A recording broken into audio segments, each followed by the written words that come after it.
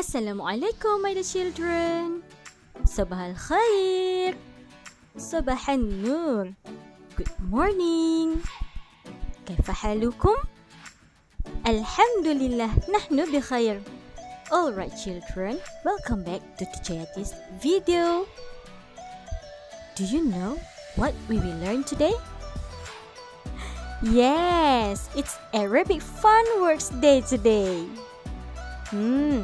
We will learn letter Qaf and letter Kaf. Again, letter Qaf and letter Kaf. Are you ready, my dear children? Very good. Now, enjoy your class today. Qaf, Qaf. Qaf for qalamun.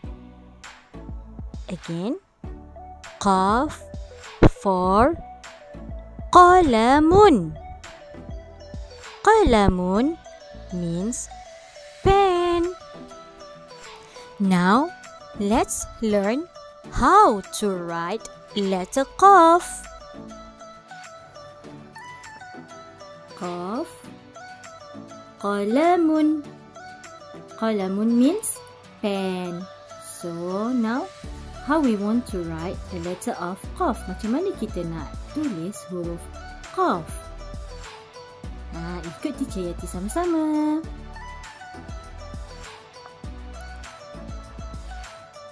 Bulat kecil, turun bawah, buat ekor. Jangan lupa titik 2 di atas kepala Qaf. Sekali lagi, bulat kecil, turun bawah, buat ekor. Titik 2 di atas. Jom kita buat tulisan sambungnya pula. Macam mana tadi? Bulat kecil, turun bawah, buat ekor. Titik di atas.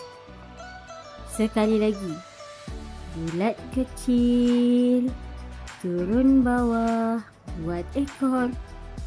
2 titik di atas. Qaf. Qaf for qalamun, pen. Qaf,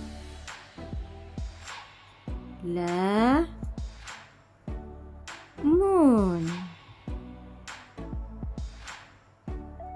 Qalamun. Kaf, kaf. Kaf for kuratun. Kaf, kuratun. Kuratun means ball. Now let's learn how to write letter Kaf. Macam mana caranya kita menulis huruf Kaf? Dari atas, turun bawah, buat ekor. Sekali lagi. Dari atas, turun bawah, buat ekor. Kaf, kuratun, ball. Jom kita buat garisan putus-putusnya pula. Dari atas, turun bawah, buat ekor. Sekali lagi. Dari atas, turun bawah, buat ekor. Huruf Kaf, letter of Kaf. Ku, ra, tun. Kuratun, kuratun, ball.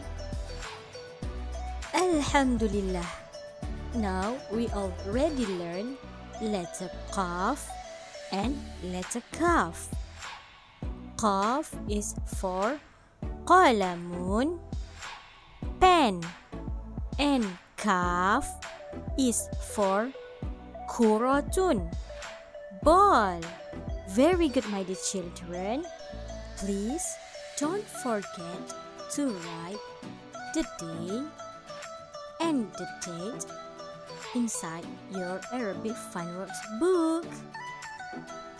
That's all from Teacher Yati today.